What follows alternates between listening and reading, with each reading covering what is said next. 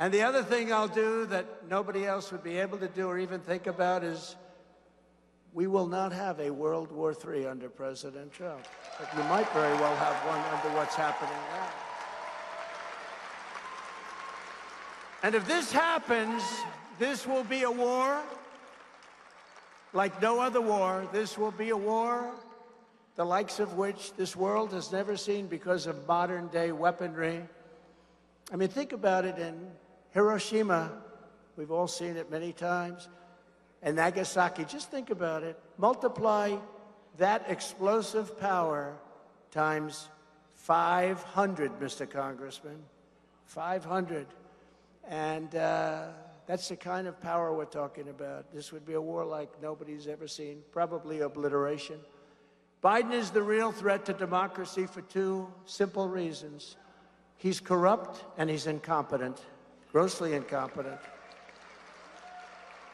But we have to fight Democrat misinformation at every corner if the Republican Party is to survive. I mean, they're trying to end this party. Not going to happen, by the way, but they're trying. We're not going to let that happen. And much more importantly, if our country survives, our country's in trouble. We're not respected. We're not listened to. 3 years ago, we were more respected, I believe, than this country has ever been. I would call these guys. I would get whatever the hell I wanted from them. I didn't have to even make trips. President Xi respected your president, and he respected our country. Now they laugh at us. They lecture us about all sorts of things. They would have never done that with me. But it's so sad when I see what's happened to our country. We're no longer a leader in the world. And, you know, when they talk about Ukraine, we've put up $200 billion. The European nations, who are approximately the same size as our economy when added up, are in for 18. Why doesn't somebody say equalize like I did with NATO? I said, you have to pay your bills. And I took in $400 billion. Just like with Russia, the radical left communists, Marxists, fascists are always accusing us of exactly what they themselves are doing. It's what they do best. It's really what they do best. They're bad on borders. They're horrible on policy. They want high taxes. They're really bad on everything except for cheating on elections, in which they're perhaps one of the most brilliant groups of people in history. Every abuse of power, the fake news is ridiculously claiming I will commit is, in fact, being committed by Crooked Joe and his thugs. They're trying to lock up their political opponents. They want to lock up their political opponents, in particular me. Thank you very much. It's an honor. They're trying to criminalize free speech and take total control over the American people.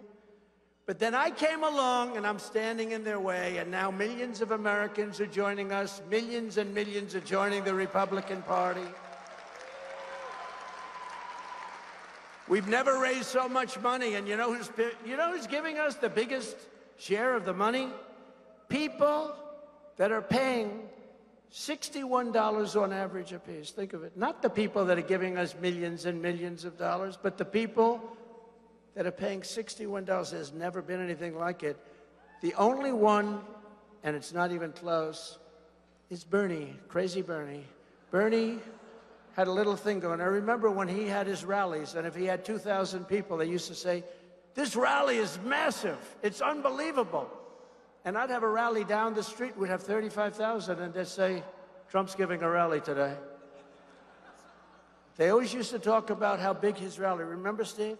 Bernie would have 1,500 people. This is a magnificent crowds. I'd give one 35,000 people. Trump had a rally, too. These people, they are the most dishonest people anywhere in the world. They're the fake news, fake news. They are fake. One of our better terms, we've had a lot of good names. I think fake news is one of the best. The only problem is it's not tough enough because they're much worse than fake. They're fake and they're corrupt. There are a lot of terms, but somehow fake seems to have stuck, so let's leave it that way. Poll numbers reveal that Black, Hispanic, Asian, and just about everybody else want to join the Republican Party right now. Because the Republican Party is the American dream, not the Democrat Party of open borders, chaos, uniform laughter. They laugh at us all over the world. The world is laughing at us. Can you imagine President Xi? I have to say, the press gets very angry when I call him a brilliant person. If I say he's brilliant, the next day article, he called President Xi a brilliant person. Yeah. He controls 1.4 billion people with an iron fist. They want me to say he's just of average intelligence. Okay? But the look, the whole thing, he stands in front of 1 million soldiers, they walk by, and they want me to say bad things. Can't say bad things. But can you imagine guys like this, Putin, many of them, even like France, Macron, you know, he's a tricky little guy.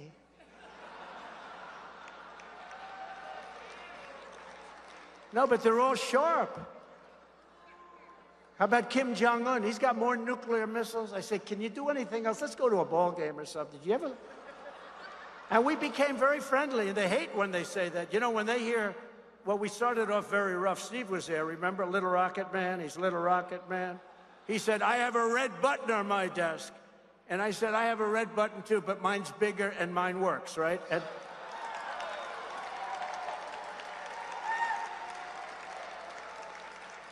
And you know, we had a meeting.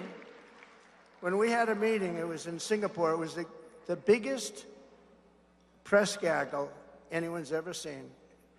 There must have been 10,000 there when I met with Kim Jong-un, because he was getting ready to blow up the world. And I wanted to give it a shot to stop him, you know. When Obama, you know, when you sit before you take office, you sit with the president. I said, so tell me, what's the biggest problem? He said, North Korea is the biggest problem by far. Remember that, Steve? He said the biggest part. I mean, there's nothing you can do. He's got a lot of nuclear weapons, and I think he's willing to use them. I said, have you called him? No. But actually, he did call him.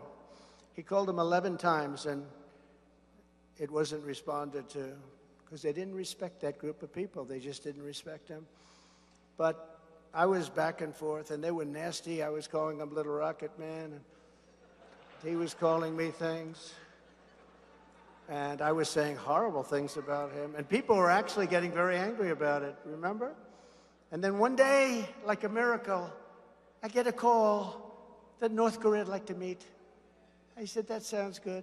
And because of that, South Korea was having the Olympics, remember? In the Seoul Olympics. They sold no tickets to the opening event or any other event because nobody wanted to be blown up in the middle of an event, watching the high jumpers. Watching the men that entered women's sports. They didn't want to watch. So this Seoul Olympics was a disaster. But about 3 months before that, I got a call that they want to meet. And I said, great, and we met. And they said, not only are we going to be friends, me and him, and we are. We get along great. We get along great. I mean, I think I saved the nuclear war, actually, if you want to know the truth. Because he expected to go to war. He actually expected it. He expected to go to war. I mean, he was okay with it. I mean, this guy's got more stuff. Did you ever see the picture of him with the howitzers on the beach where he must have had 10,000 shooting into the ocean? Do you think he got an environmental impact statement done for that, Steve? Remember, he had thousands of howitzers. This is a nuclear. This is his little side game. He loves weapons.